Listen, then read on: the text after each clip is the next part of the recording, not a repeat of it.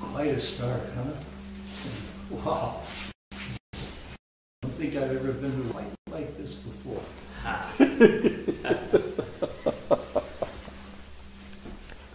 I hope you could laugh with me.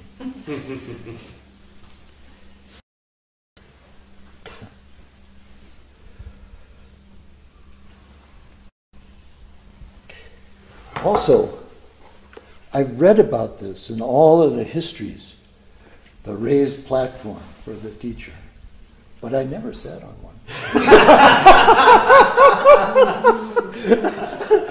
Kind of auspicious. I hope I live up to it.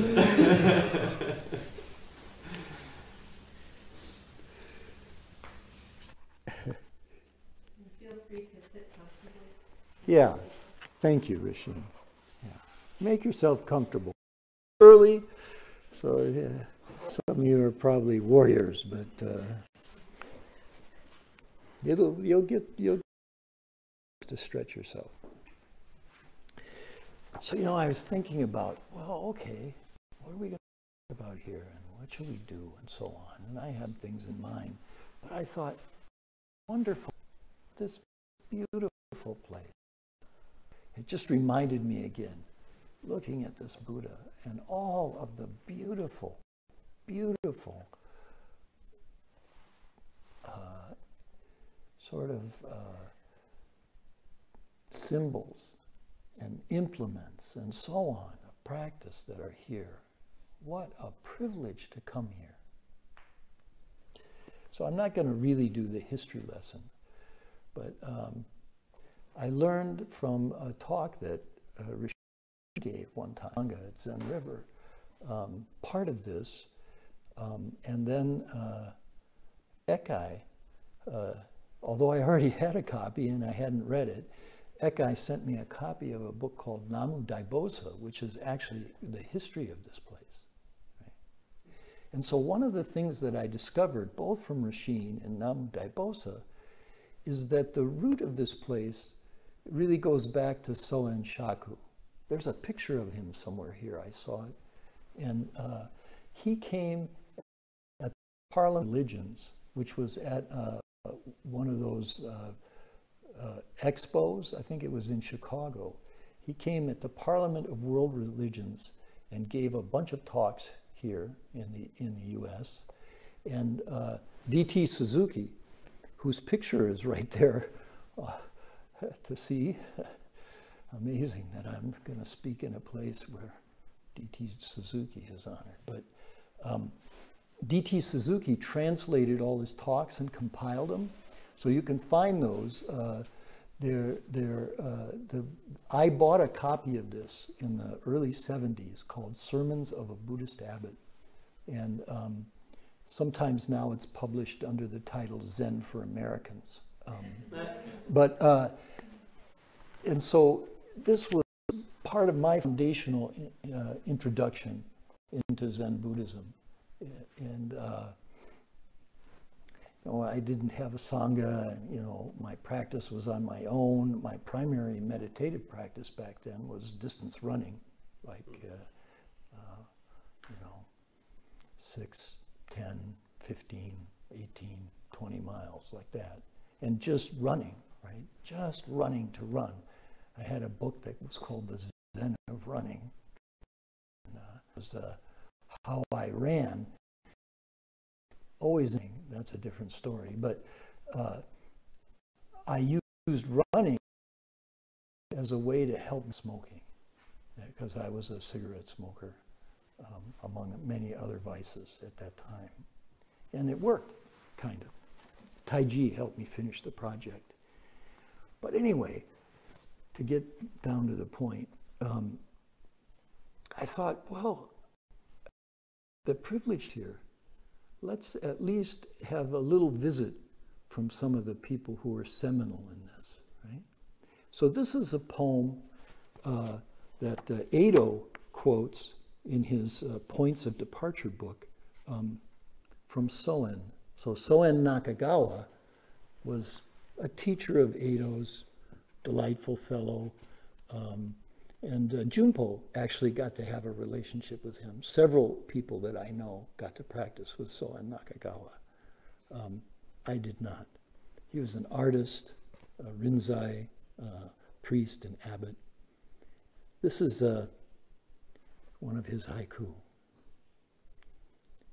All beings are flowers, blooming in a blooming universe. Let's practice with this in mind. All beings are flowers. Right?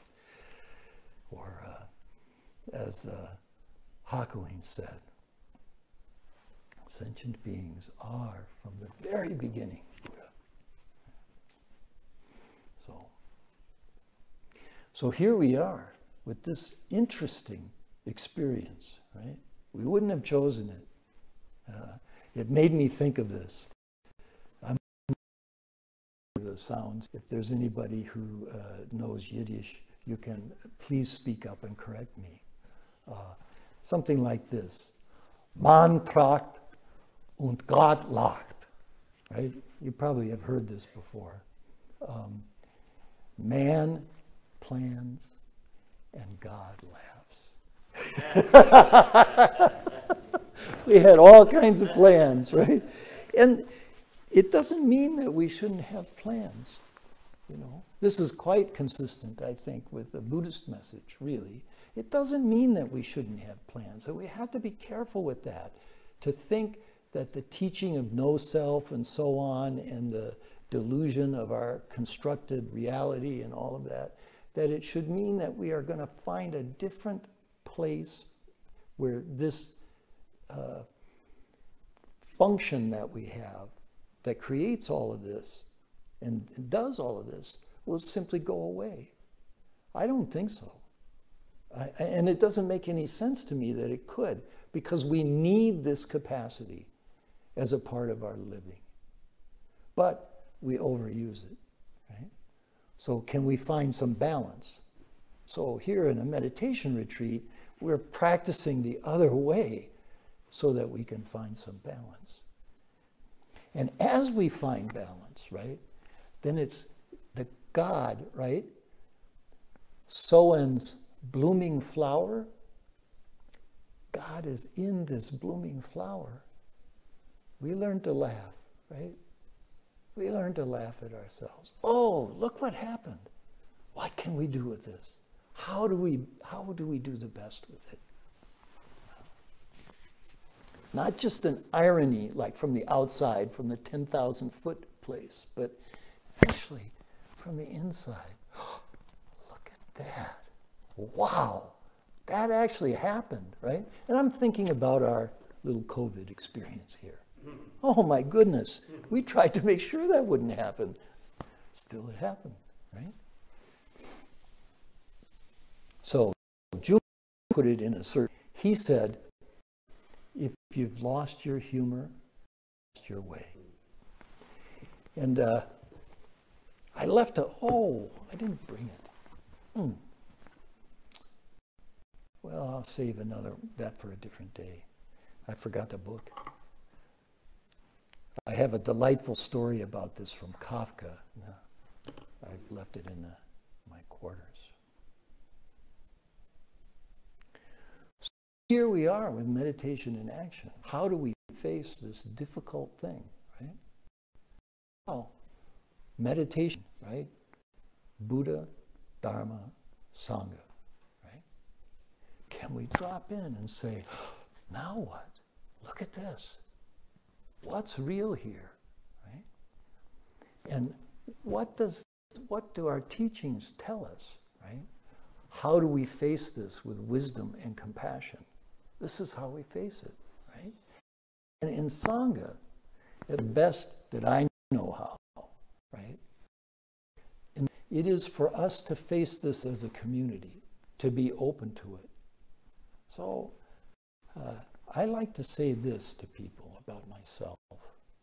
I'm just a Zen student, a simple priest, a country priest, the way I think of it. And, you know, I take my role as abbot seriously, but not too seriously. because I'm just a Zen student here practicing with you, even if I get to sit on some kind of a fancy thing. So as a Sangha, we face this. And I want to thank you again, because, you know, in a certain sense, this seemed like a tragedy, right? And so we face it openly, tell the truth, listen, and really you're quite delightful. What a privilege to get to practice with you, right? And it's not that everybody sees it the same or whatever, but we can be together, listen to each other, try to see what we can accommodate, and that applies to the staff here too. Quite remarkable, actually. I asked Roshin to include me in a conversation with Togen. You know what he said to me? This is our practice. With a smile, right? This is our practice. Quite beautiful, right? This is our practice. So how do we practice here today? Where are we going to start? And I'm going to pass something around. If we hadn't created quite such a stir, I would have asked if I could blow up a couple of these and pass them along. I thought maybe how familiar with the 10 ox herding pictures. Quite a few. I'm going to pass this around. So today, I marked 2 pages in here, the first and the second page. So I'm going to pass this around and have a look at these, especially those of you who aren't familiar with the 10 ox herding pictures. So this is a way, the particular one that I found here is not real artistic, but this is a way in the symbolisms of art, right, to picture stages in our practice. And my request, some of you have well-developed practice here, but my request is something that's, I asked about your intentions. And so I think it's important to get the real benefit of practice in a circumstance like this, in an opportunity like this, at such a wonderful monastery. Sesshin, we get to be silent, we get to work together as a community. Very important to practice with intention, and so with clear intention, and in terms of practice. And maybe some of you practice with intention. You know, whenever I sit down to practice, I have a general of practice. So,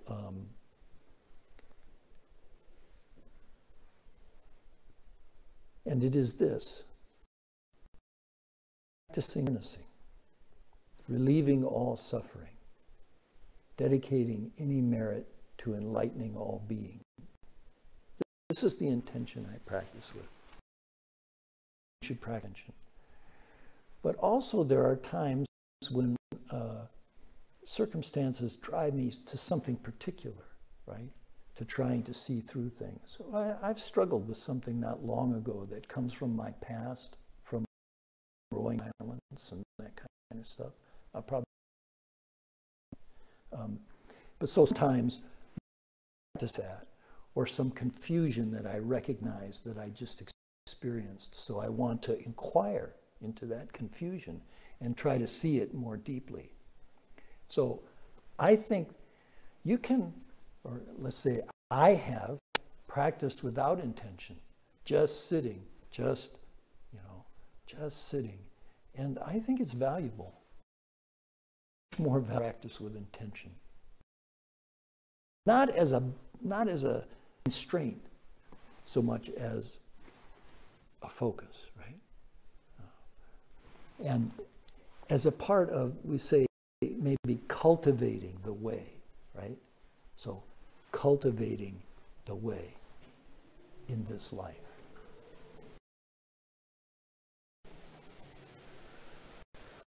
I was saying, if you don't have a really clearly defined intention for practice here this week, consider using the 10 ox herding pictures and starting as a beginner. Practice as a beginner. You know, and just watch what's happening, right? See what this is this time here. And especially for those of you who are, what this is. Pay attention. And we say, don't look away, right? Pay attention. What's arising? So consider practicing this way. And I think that Suzuki, not D.T. Suzuki this time, Suzuki, he said one of the, he's known and has a book by the title Zen Mind, Beginner's Mind. So the Song of Zazen, which we recite before any of these talks, and this was Soen Nakagawa's request, actually, as a part of our lineage, that we start each one of these kind of talks with the Song of Zazen. And why? Because it's a very succinct presentation of the teaching. And so whatever kind of wandering around or drivel or silliness we get in together, you've heard a clear presentation of the path. Right? So we do this. But in the Song of Zazen, we have this phrase, even those who have practiced meditation for just one sitting will see all their twisted karma erased. So a lot of times people are baffled by that. Well, what do you mean? What do you mean? So I'm going to ask you this. If you drop in, really be present here, open your heart, right? Are you troubled? Now, if you have unfinished business of some kind, right, or some place where you're out of integrity, that can arise, right? And but are you troubled, right? If you watch that arise and let it go, are you troubled? This is what I think Hakuin was saying. And I can't read Japanese, so I've never read I can't read it in his original writing. But when I recite this, I say, where will we find twisted paths, right? Because at least as I practice, each time I sit down to meditate, I practice anew. I practice with openness, with beginner's mind, right? Not with some attitude, because I've been practicing for a while. To one way of thinking, I practiced my whole adult life because I had to overcome addiction in my adolescence. But each moment is a fresh opportunity for practice. Each time I sit down to meditate. So I take that phrase, you might hear me, it's not that I don't know the words, it has they in our translation. But I like we because I'm not separate. And this is the same attitude I have in terms of being a private or anything, right? I'm just here practicing with you. And there can be nothing else, right? In our version of the Bodhisattva vow, which is comes from Torrei's primary, foremost student. Hakuin's foremost student, Torrei, right? Called the Bodhisattva vow, and we've inserted this phrase, which we in our lineage attribute solely to Lin Ji, but it's actually a Taoist phrase, right? A true one of no rank. So when I, a bodhisattva of no rank, right? And it's a very important thing, because if we practice with some puffed up attitude, right, about ourselves, if we practice without letting go of all of the roles and stuff, right, ranks in our lives, all of that, that's a barrier to the complete practice. Right? So we've inserted in what Torah originally wrote, when I, a bodhisattva of no rank, right, one who's committed to service, really, right, an awakening being committed to service of no rank. Right? So anyway, enough of my beginner's mind talk, huh? So, I'm suggesting, if you don't have a plan for practice this week, consider practicing with beginner's mind. Start today with that practice. Just observe, right? And the pictures in that book, right? The first one is a guy with a rope, right? He's looking for the ox, right? Who knows what the ox is? What's the ox? Huh? Yeah. Well, or we could, yes, right. To try our mind, right? And to try to see through all the chatter in our mind. What's the real essence behind this, right? Because we have an experience, right, of our subjective experience, our babbling and our construction of everything. We have that. You don't have to look too far to see it, right? You see it all the time. But where does it come from? What underlies this, right? So we're searching for this. So the guy's there with the rope, doesn't see it. And then the next picture is hoof prints, right? Genji and I have shared a real interest in a book from Shanyan, who's actually, this is his version of the 10 ox herding pictures. And it's called The Hoof Prints of the Ox. It's about finding practice. But so the second picture is, we see the hoof prints, right? We see the evidence, the trail, right? And so in our practice, right, can we pay attention and start to get a glimpse behind the veil, right? A glimpse. Prints. So, and the question, right? The beginner's mind is, well, what is this? What is this? Just curiosity, right? Just curiosity. What? Then,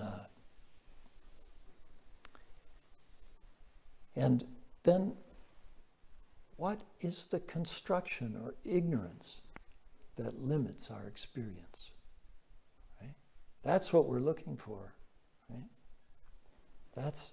So what is that?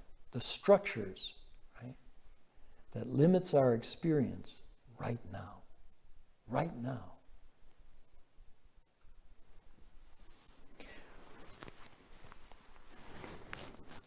One of the most interesting things that Thich Nhat Hanh was another, besides Soen Shaku and D.T. Suzuki.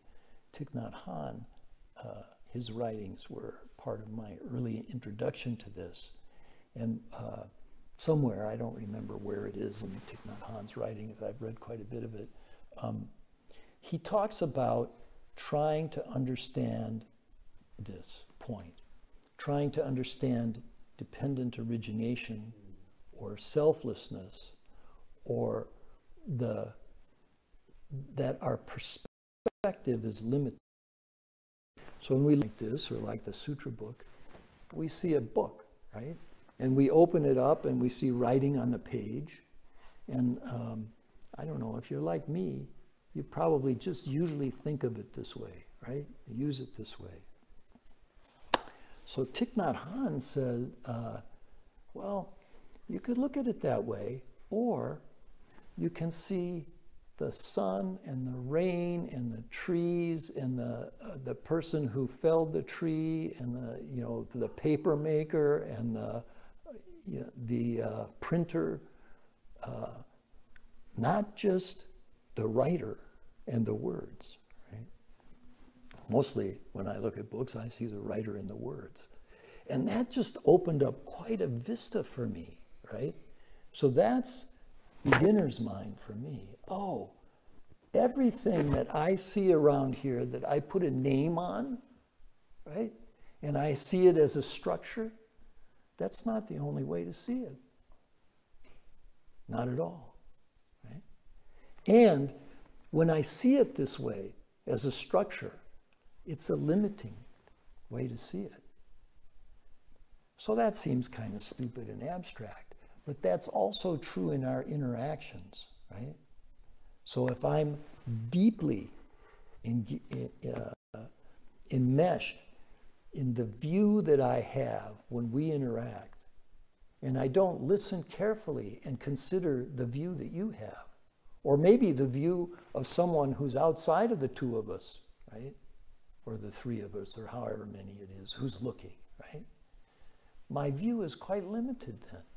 And my capacity to respond is restricted by that limited view. So the invitation here is, can we open up our perspective, right? Our hearts, our minds, we could say our energetic dantian, can we open up being far enough to see through the construction that we put on everything and to be willing to admit other views, consider them, right? Can we open up this perspective? Not so easy. I think we can, right? Not so easy. So sometimes people say, oh yeah, but what if I lose it then? What if I lose it? This is my experience, I can only tell you, that what is truly mine never goes away, right? Like my talents and all that kind of stuff, they don't go away, whatever limited talents I have, right? So I can risk that opening up without losing what's vital, right? I'm not going to lose that. And I can just tell you that. Experiment with that. See if it's true, right? What's really vital, you have it. It's yours in that sense. And we need that, right? Because we need our talents and skills. This business about no self is not like not living well. It's about living better, right? Not about not living well. So, the invitation is to begin with openness and practice as inquiry, right? Understand, practice is inquiry. What's this? What's happening? Right? And that's true. I didn't get to participate in much Qigong, but I know that the Qigong was beautiful today. That's true whether we're talking about Qigong practice, how is this body, and the energy of it, and also the subtlety of it. Right? It's all an inquiry. This is an inquiry. One other thing I meant to say, consider this possibility. Everything you do is practice. You're practicing, right? Like for instance, when I'm not paying attention and practicing the way that I'm describing now with openness and inquiry and all of that, well then I'm practicing closedness and I'm practicing rigid views and all, right? That's exactly what I'm doing. I'm practicing. Everything is a practice in life. And if we practice closedness and rigidness and selfishness and that kind of stuff, well, then that just grows stronger. So if we work on practicing openness, recognizing how we're all interconnected, then that grows stronger. And so one other thing I want to make sure that I communicate today, how am I doing for time here? Pretty good, I think. Yeah. So one other thing I want to make sure I communicate. I don't want to make too much out of this. I grew up in a pretty tough way, in a family that had violence.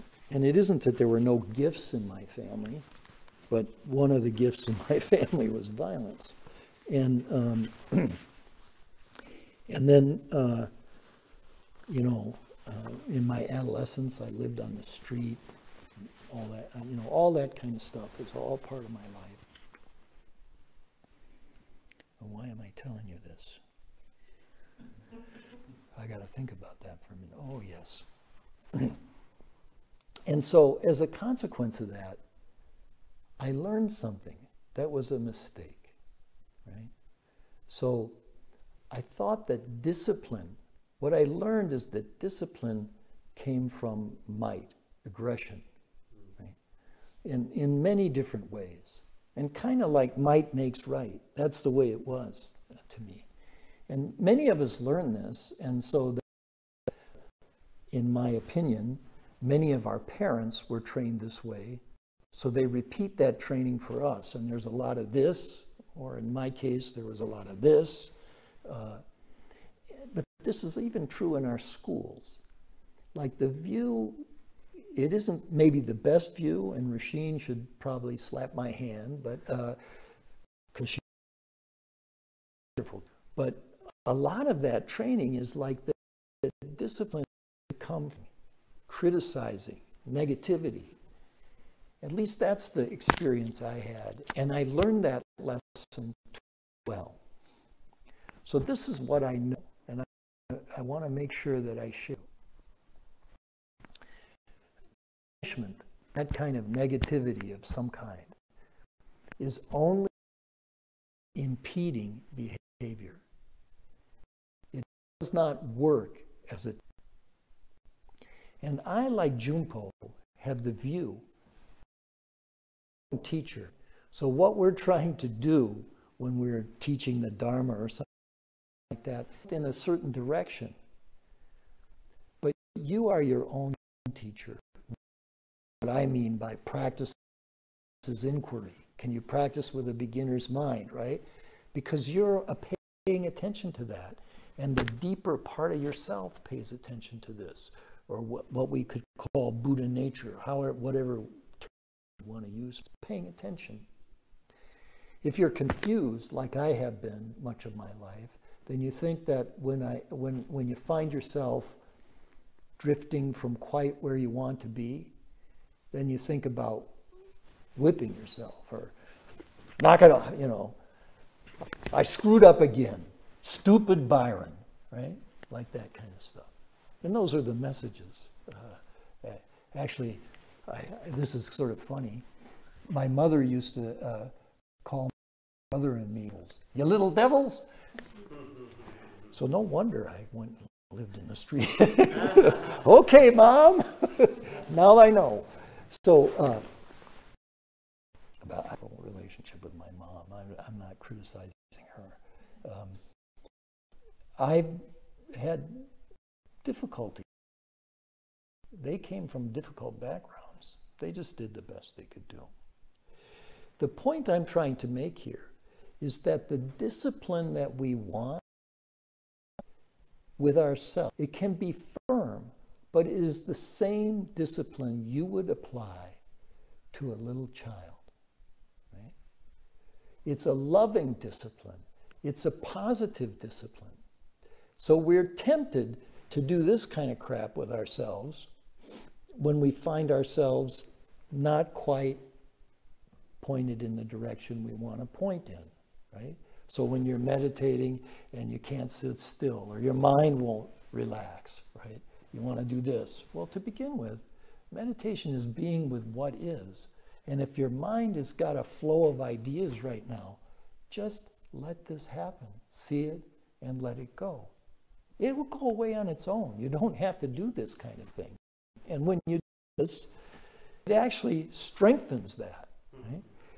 So the practice that I encourage you to do is when you discover that you're off the path you mean to be on, at the point of discovery, smile, right? Smile to yourself and say, ah, here, I'm back. This is the opportunity, right? And in so doing, you're strengthening that. You're strengthening awakening, strengthening your practice. And if you do it the other way, your practice doesn't really grow, because learning does not occur through negativity and punishment, not real learning. And what we're doing as we cultivate the way is learning to unify our mind. So all of that part of you is listening. And when you're doing this, you're not rewarding the part that you want to grow.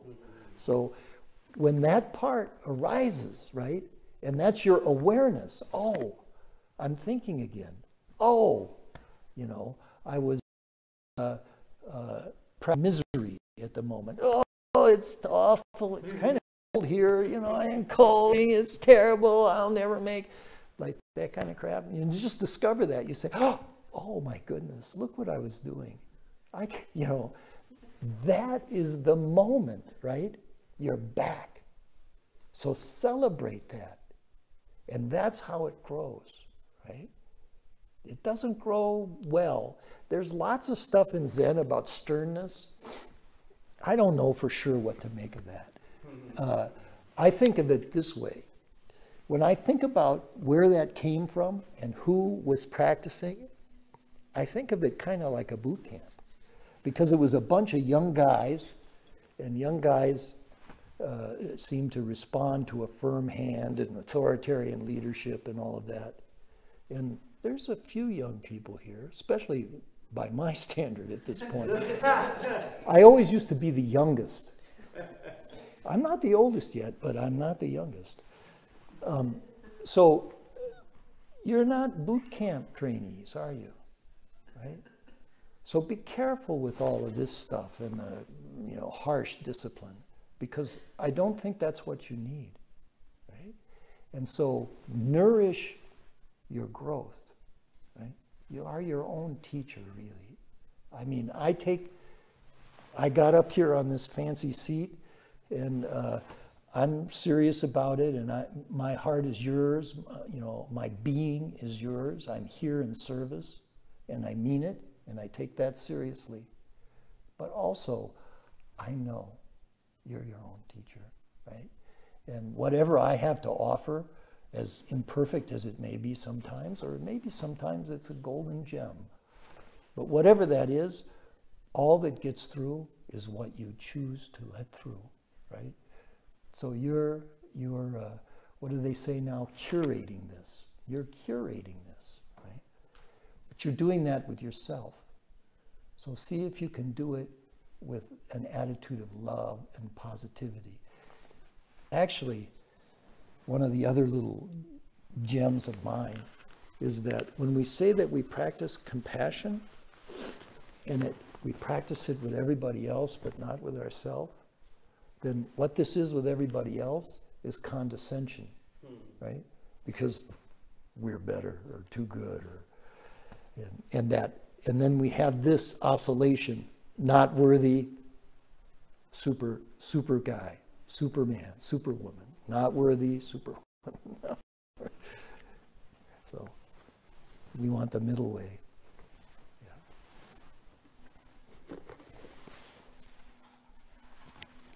So my last little tidbit today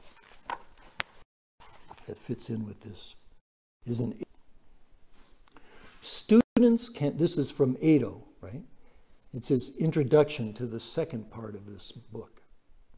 Students can be trained, but should not be bound. My hope is that each student can grow freely, right? So here he is talking to us here in this beautiful place that he led the development of. My hope is that each student, each of us, can grow freely, changing freely according to each one's manifestation, without restriction by the teacher and without dependence on it.